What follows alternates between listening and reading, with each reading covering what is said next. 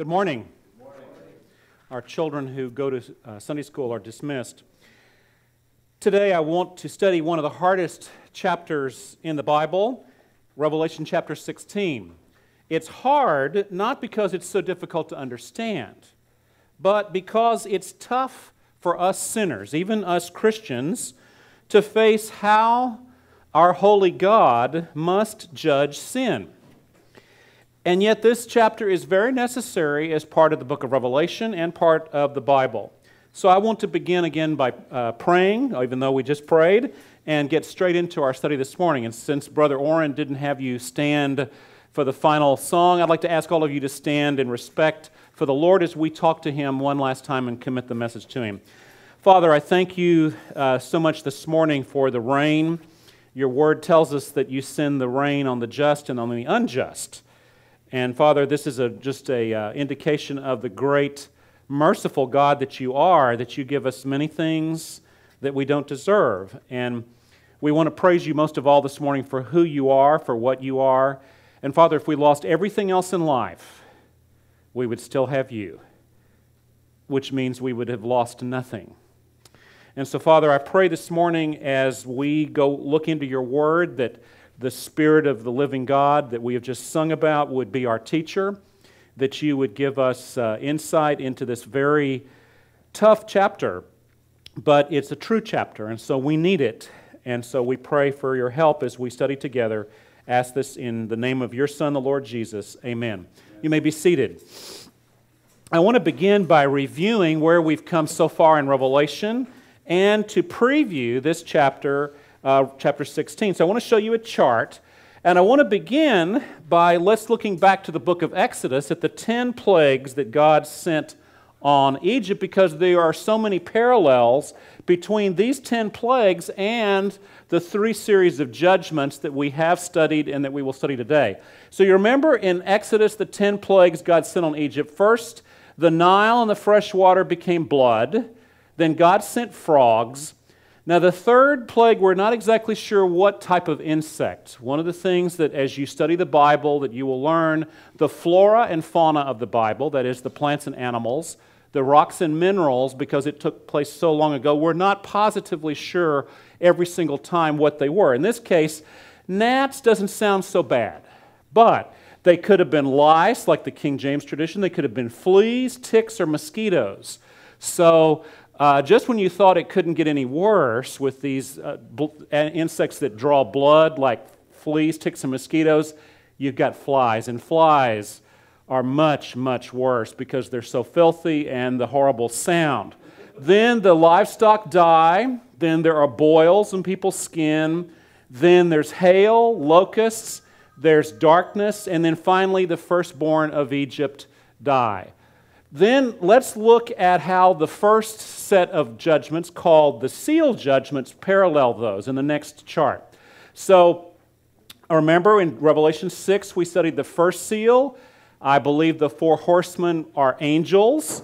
So the first angelic horseman on a white horse basically provides the circumstances for Antichrist to rise to power. Then the second seal, the second horseman on a red horse brought war, or will bring war. The third angelic horseman on a black horse causes famine. Fourth angelic horseman on a pale green horse is death, followed by Hades, and 1/4 of the human race dies. Let's move forward. Then the 5th seal, martyrs in heaven pray for vengeance on their murderers. A very different picture of heaven than what we consider, but it's in God's Word.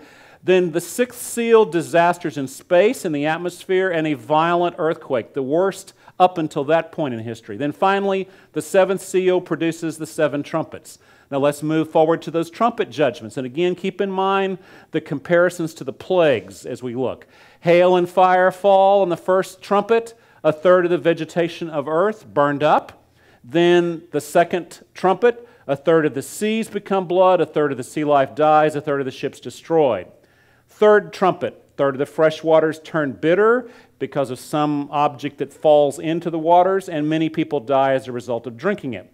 Again, the 4th trumpet, 1/3 of the sun, moon, and stars are darkened, which results in 1/3 darkness in the day and night, either that the candle power dims by a third, or there's a period of a third of the night, a third of the day are actually dark. Move forward.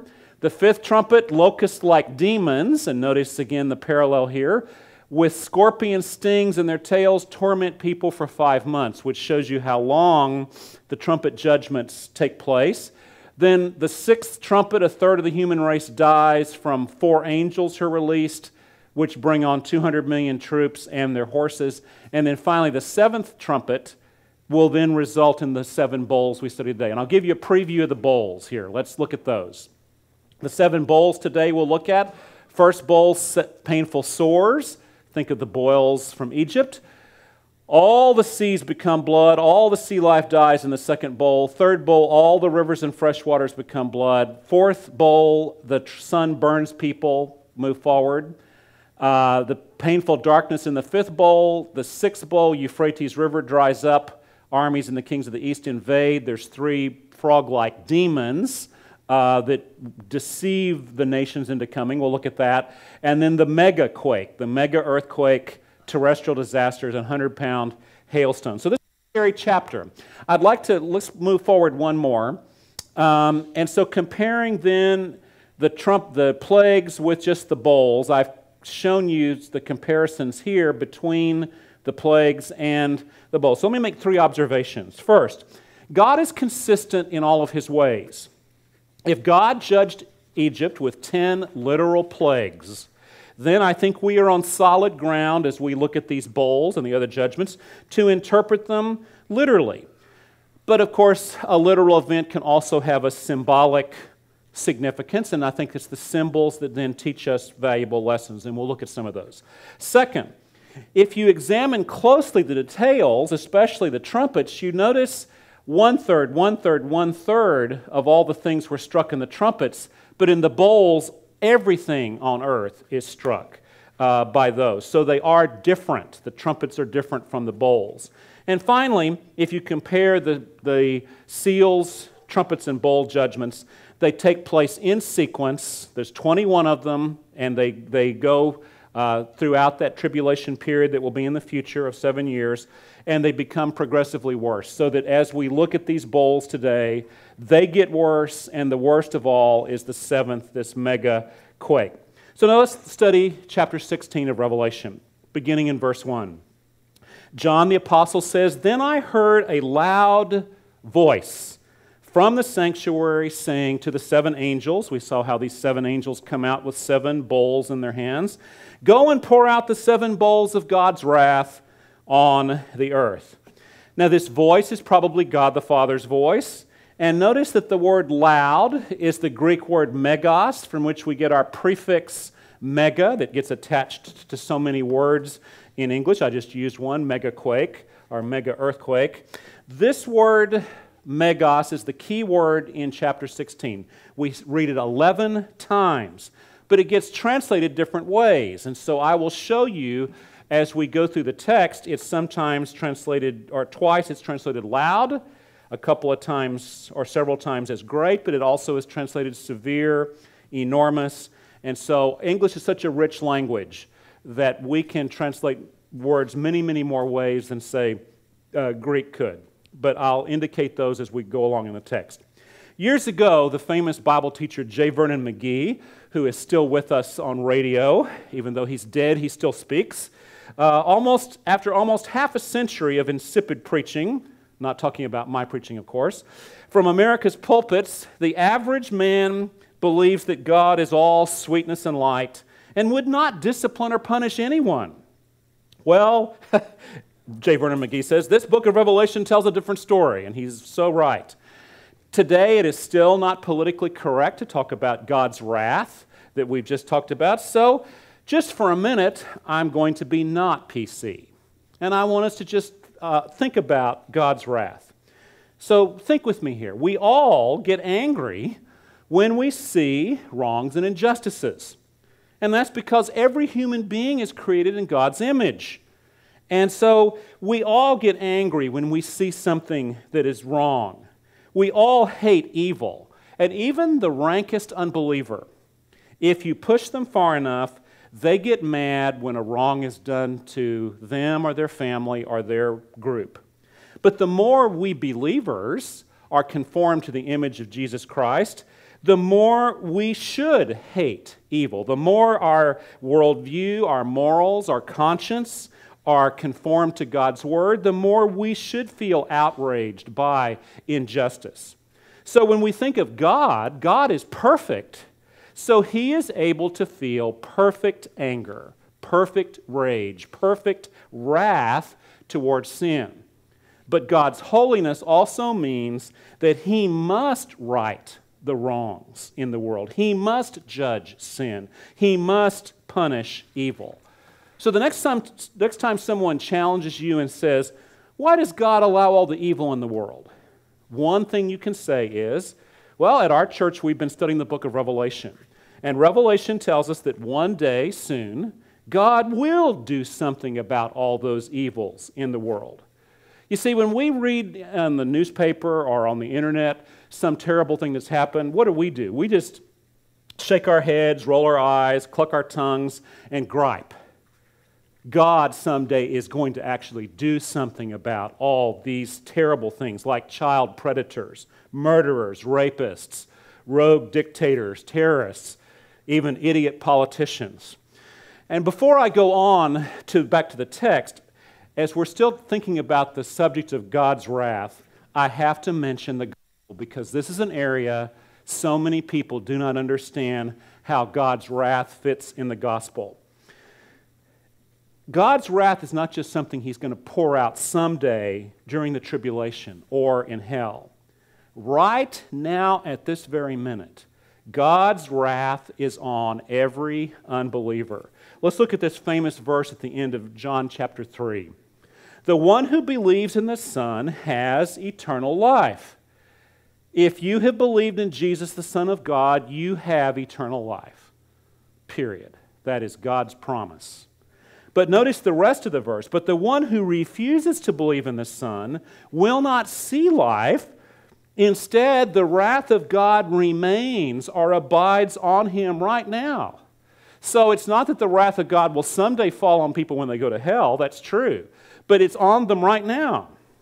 When God saves and forgives us sinners, He's not being lenient. He's not letting us off the hook. Get this conception of God out of your minds that God is some kindly old gentleman in the sky like a finger-looking good Colonel Sanders up in heaven who says, okay, boys will be boys. No. The only way that God can save and forgive us is because His Son, Jesus Christ, bore the full penalty of God's wrath in our place on the cross. That is why we're saved, because Jesus took the wrath of God in our place. So let's look at Romans chapter 5, verse 8 that tells us that. But God proves His own love for us in that while we were still sinners, Christ died for us. Much more then, since we have now been declared righteous or justified by His blood, we will be saved through Him from what? From wrath. If you think God is harsh to pour out His wrath in these tribulation judgments we're about to study, remember this. God first poured out His wrath on His own Son on the cross to save us. And when God unleashes His wrath in these bowl judgments, it's going to be on people who have rejected His Son. They already are under His wrath, and they will receive even more in these bowl judgments. So let's read now these very fearful demonstrations of God's anger and rage, beginning in verse 2 of Revelation 16. Yeah, that's a misprint, I'm sorry. The first angel went and poured out his bowl on the earth, and severely painful sores broke out on the people who had the mark of the beast and who worshipped his image. Now, I believe these are literal sores that will break out on people's skin worldwide. Imagine a worldwide epidemic. Some Bible students think that this particular judgment may be the result of weapons of mass destruction, either chemical or biological or nuclear weapons of some kind. Who knows? We don't know how God will inflict these, but there's also symbolism going on here. There's also irony going on here. Those who worship the beast in his image, remember what they will do? They will have a mark on their forehead and on their hand. And so what does God do in judgment? He gives them other marks on their skin, these terrible sores. Now I want to make two medical observations about this first bowl judgment. An open sore on someone's skin is a sign of an infection inside. The beast worshippers all have a spiritual heart problem. Instead of worshiping God, they worship the beast and the dragon instead. So the external sores on their skin reveals that they have something wrong internally, a spiritual problem. A second observation I'd make about these sores, constant pain in someone's life changes their disposition. It makes them very difficult to get along with other people. So because of these sores, human relations during that tribulation, at least at the end, will be the worst in history. It takes the most remarkable person to suffer intense pain and not lash out at other people. We all, when we feel pain, we feel miserable. So even those that we love and are closest to, we lash out at them. So that shows you the perfection and the majesty of Jesus as he was on the cross. When he was feeling the most intense pain, what did he do? He forgave his enemies. He took care of his mother. He saved the thief who believed in him. He prayed to God. He quoted Scripture. This was the reaction of Jesus under the most excruciating pain. So in the tribulation, these sores will make people, we would say, sore or hard to get along with each other in the world. Verse 3, the second angel poured out his bowl into the sea. It turned to blood like a dead man's, and all life in the sea died. You know, God created the oceans of planet Earth to be this vast reservoir of life, and we're so used to seeing this picture like from the space shuttles and the space stations of our gorgeous blue planet. Imagine if this changes, flip, to the whole sea becoming either real blood or what looks like blood, some terrible red color. It will be, from space, it might even look more purple because of the mix with the blue. Obviously, colors are a perception of our eyes. But this second bowl judgment could be the cumulative result of the pollution from God's previous judgment. It could also be the result of man's own pollution of the oceans over the years, his misuse of God's great gift of natural resources. But regardless, the seas will become a grave of death instead of a womb of life as God intended. Now, when you think about this, the whole ocean's turning to blood, it seems fantastic, doesn't it? So I really understand our Christian brothers and sisters, our friends, who see this as just symbolic. Because they say, man, how could that ever happen? And I don't think it's a lack of faith. It is fantastic. But as I look at this and the results of it, I think that the symbolic only is harder to believe than, say, it's literal with symbols along with it. So there are symbols here and irony. And so just think about with me that much of the world's food supply is dependent on the oceans. So when all the fish and the sea creatures die, that food source will get cut off. Think of the world's beaches strewn with the rotting carcasses of sea animals washed ashore. Think of the stench. But that is God's poetic justice at work. The Bible tells us that man's sin is an abomination to God. A verse I've shown you before, Luke chapter 16, verse 15. Jesus said to them, "You are those who justify yourselves before men. But God knows your hearts, for what is highly esteemed among men is an abomination to or in the sight of God." New King James. The word abomination means something hateful, disgusting, revolting, odious. To God, our sin stinks. So in this bowl judgment where everything in the sea dies and it causes this horrible smell, God is basically letting, at last, the sin of mankind smell to us like it has always smelled to God. So there's this incredible dual thing going on in this chapter between the literal and the symbolic. Verse 4.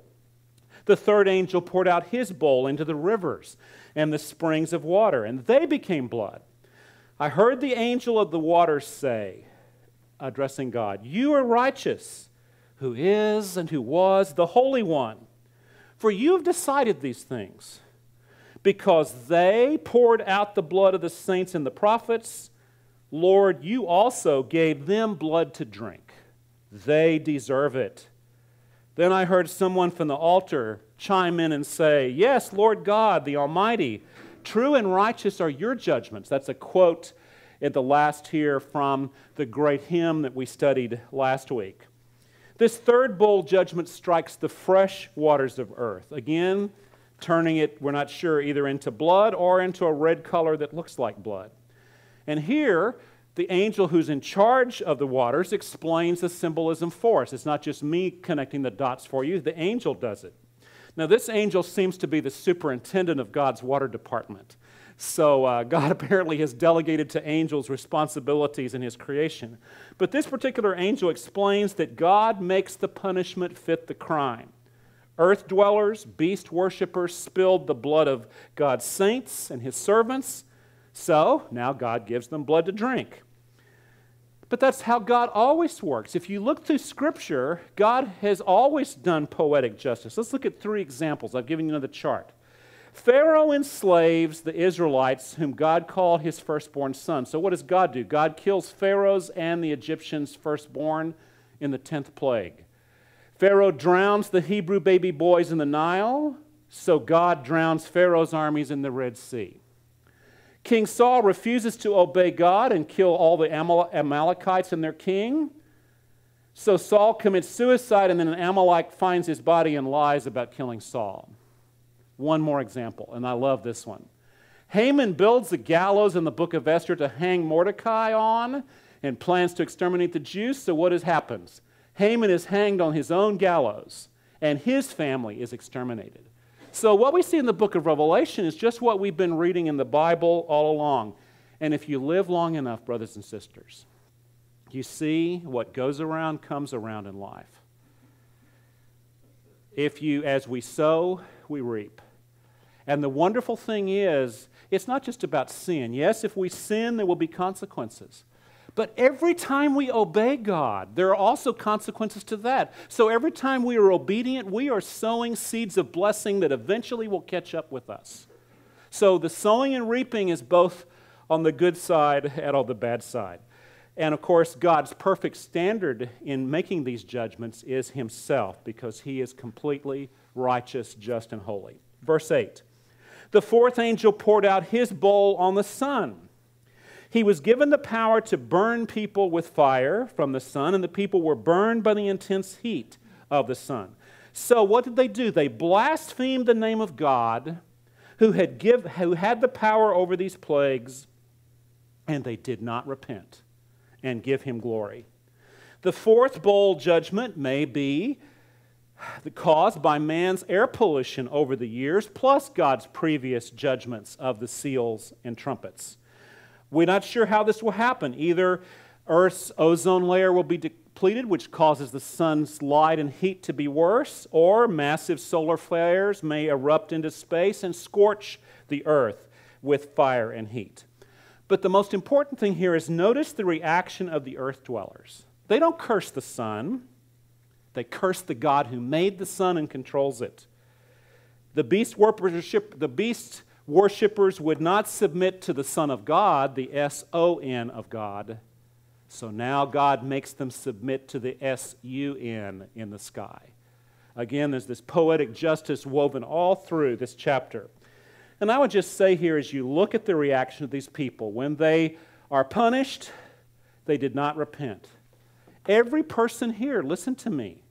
Children, are you listening to me? I know you're tired from all that sugar that's now crashing. When you disobey your parents, confess that, admit that. And parents, grandparents, all of us adults, when we do wrong, we should first confess it and admit it to God and repent, and to our spouse or our children or our friends or whoever is involved. We need to keep short accounts. Don't be like these people. God has called us as Christians to a different calling. Keep short accounts.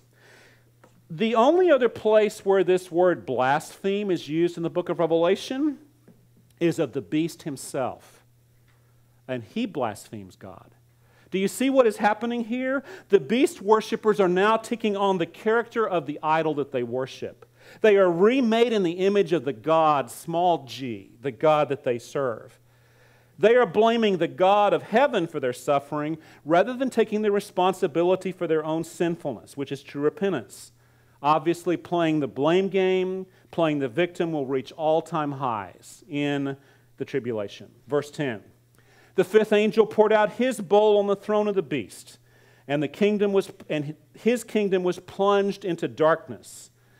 People gnawed their tongues because of their pain and blasphemed the God of heaven because of their pains and their sores, yet they did not repent of their actions.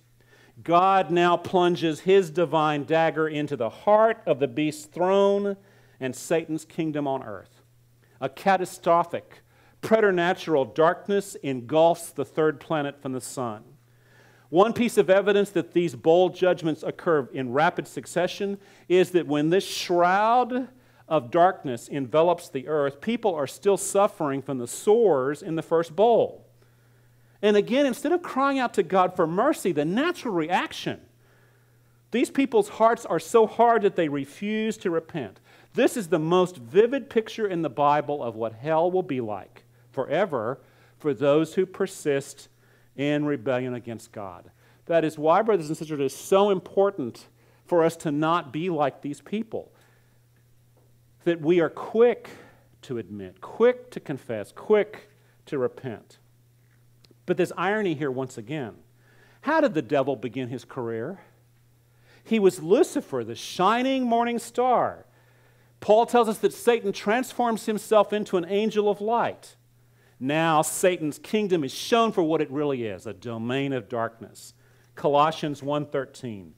God has rescued us from the domain of darkness and transferred us into the kingdom of light, the kingdom of the Son he loves.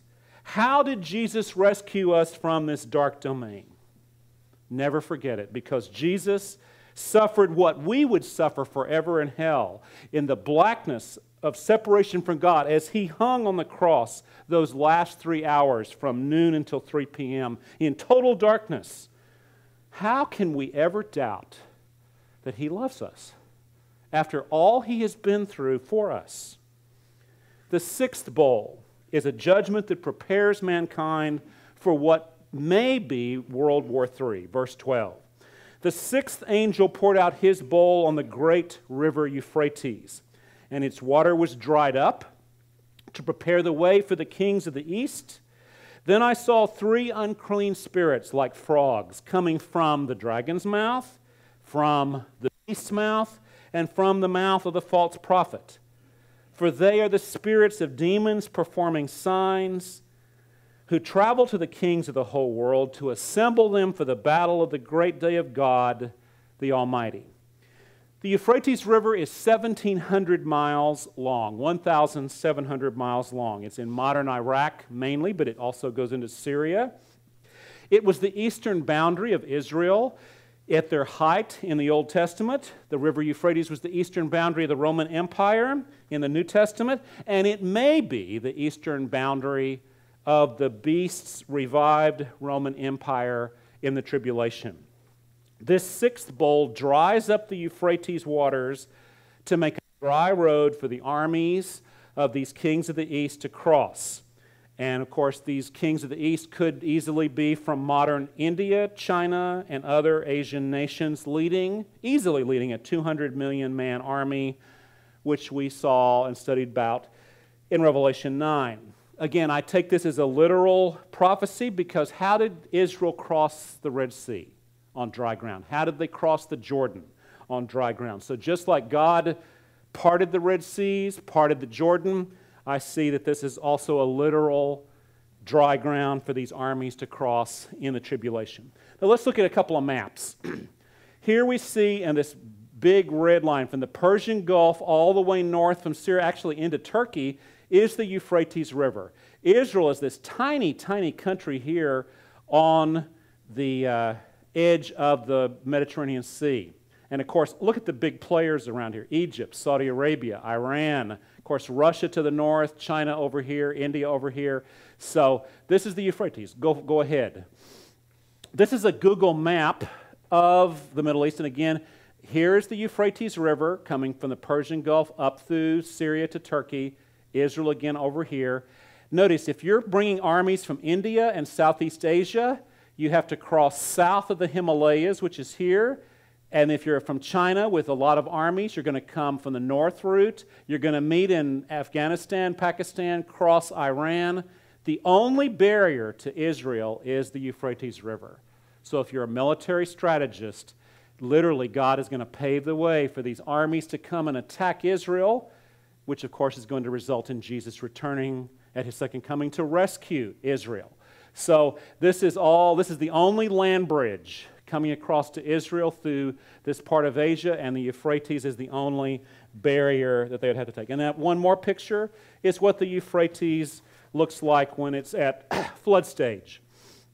Now, these Asian kings and their armies, as well as the armies of the kings of all the nations, are gathered by these three unclean spirits or demons. And these demonic messengers are gathered by the anti-trinity that we've looked at in chapter 13, you remember. Satan the dragon, imitating God the Father. Antichrist, or the first beast, imitating Jesus. And the second beast, or false prophet, imitating the Holy Spirit. The reference to the mouths of this unholy trinity may indicate that these demons are telling lies, what we would call propaganda, to deceive these kings of the nations into sending their armies. Who knows what kind of stories will be told to get them to mass these armies and send them into Israel. You recall the Old Testament story of King Ahab? The very same thing happened. God allowed a lying demon or spirit to go and trick Ahab into going into a disastrous battle where he lost his life. Very similar thing apparently will occur here toward the end of the tribulation. Now, just before the seventh and final bowl, which is the fiercest, the most terrible of all, what would you expect? God, in his amazing grace, at the darkest hour of the tribulation, allows his son Jesus to speak. Jesus himself speaks a word of challenge and warning to his people who are scattered across the earth. Let's look at that, verse 15. Look, I am coming like a thief, Jesus says, the one who is alert and remains clothed spiritually, so that he may not go around naked and people see his shame. He or she is blessed. This is the fourth of 7 beatitudes, 7 blesseds in the book of Revelation. When we come to the last one, I'll put them all into a chart for you. Now, those who believe that the rapture of the church will take place at the end of the tribulation, called a post-trib rapture, they would say this verse is talking about the rapture. However, I and many other Christians believe that this warning here is not about the rapture, which took place, I think, 7 years before this. This is talking about the second coming. Jesus is referring to his own coming to earth when he will rescue his people physically from the armies of the beast. So what may happen here is that just as God protected his people Israel in the land of Egypt, remember when they were in Goshen during those Egyptian plagues, God protected Israel again and again from the Egyptian plagues. So God may protect his people, believing Jews and Gentiles, during the tribulation from the results of these terrible bowl judgments. We're not sure. So the destination of these armies, of the kings of the East and other world rulers, is one of the most famous Bible words that even unbelievers who've never read the Bible know this word, and you'll see it here in verse 16. So they assembled them at the place called in Hebrew Armageddon. So even someone who doesn't read the Bible knows that word. And believe me, a lot of ink has been written, printed, and now cyberspace taken up with all this discussion of Armageddon, what has been called the Battle of Armageddon, which probably more accurately should be described as the campaign or the war of Armageddon. This area is about 50 miles north of Jerusalem, the valley of Jezreel, near the ancient city of Megiddo, and this is the ancient city of Megiddo here in the foreground. The valley where this great battle and war will take place is in the background. The valley is about 14 miles wide, 20 miles long. It's been the site of many battles in history, including the likes of Napoleon and others.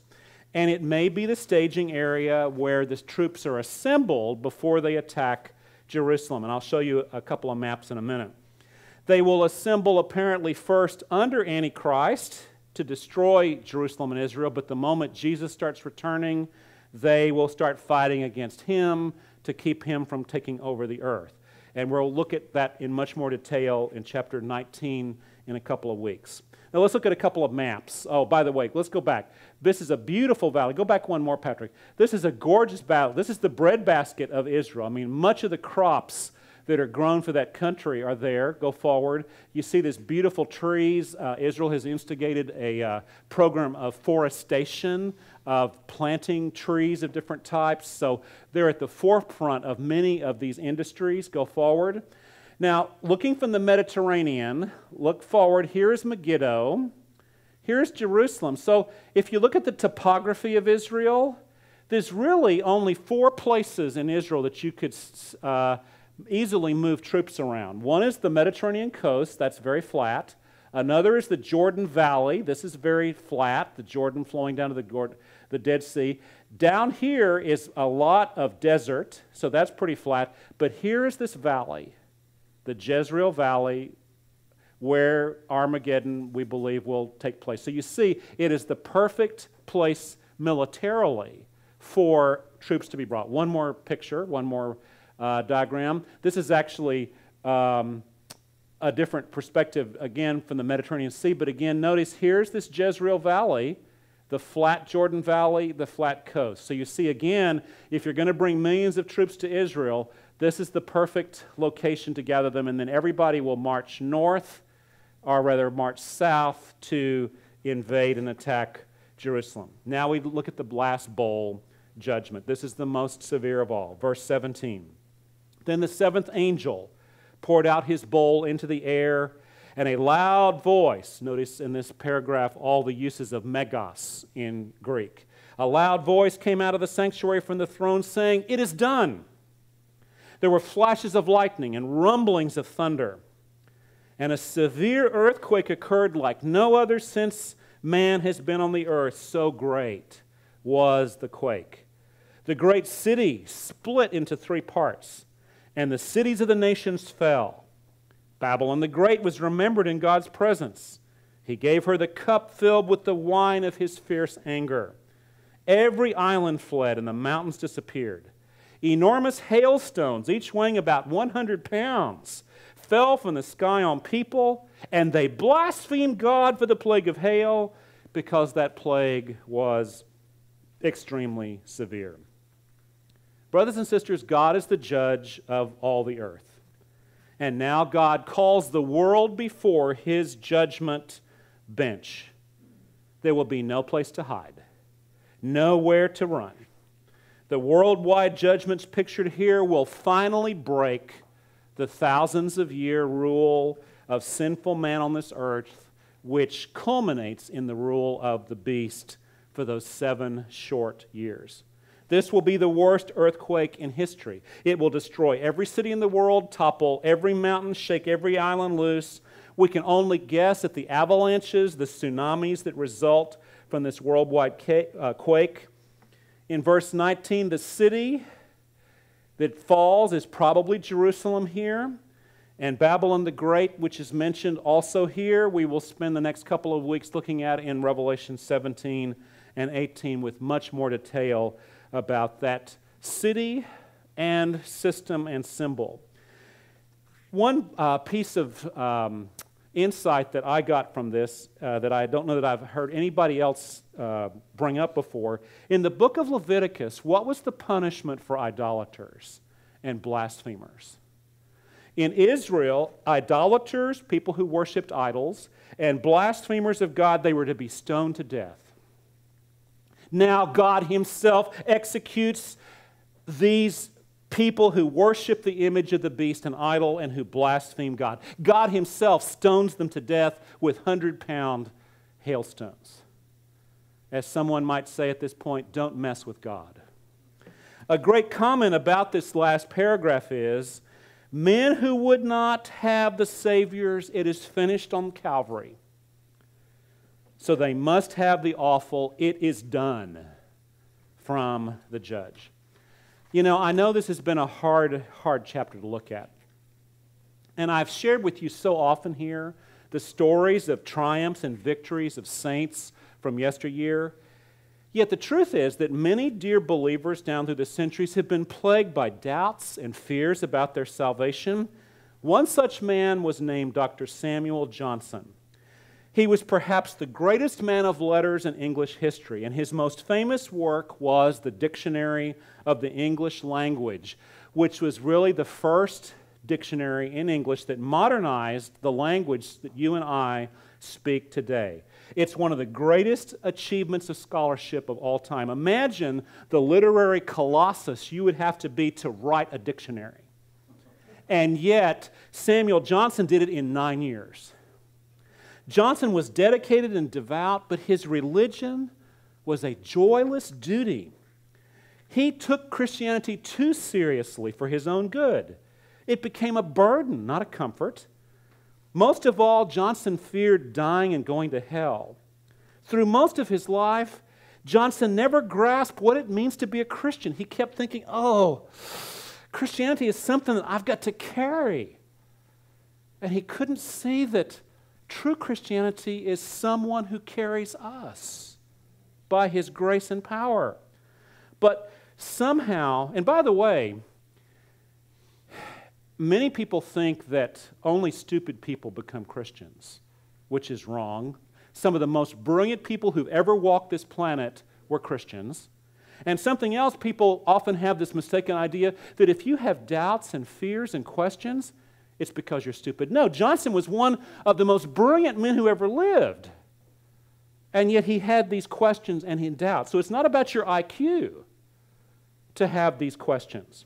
But somehow, somewhere along the way, God's light dawned on his soul. When he was 75 years old and he lay dying, he felt calm at last. He witnessed to his doctor. He witnessed to his manservant. And I want to show you his final prayer as Johnson partook of communion before his death. And here it is. Almighty and merciful Father, sounds like our brother Fred, I am now, as to human eyes it seems, about to commemorate for the last time the death of my Redeemer. Grant, O Lord, that my whole hope and confidence be in his merits and thy mercy. Accept my imperfect repentance and make the death of thy Son effectual for my redemption. Pardon the multitude of my offenses. Support me in the hour of death and receive me to everlasting happiness for the sake of Jesus Christ. Amen. Today we have studied some fearful judgments coming one day on this world. But we Christians do not have to fear God's wrath. And it's not just because I think the rapture will take place 7 years before those bold judgments. Much more, we don't have to fear God's wrath because Jesus Christ, our Savior, bore God's wrath in our place on the cross. We don't have to dread the tribulation. We don't have to dread death or hell because Jesus bore God's wrath in our place. Amen. We don't have to doubt. We don't have to worry. We don't have to fear. Jesus paid it all. Let's pray. Father, this is your word, and we accept it at face value. And I pray that the lessons of this very, very tough chapter will go with us this week. I pray, Father, whatever your Spirit would say to each of us, that we would take it very much to heart.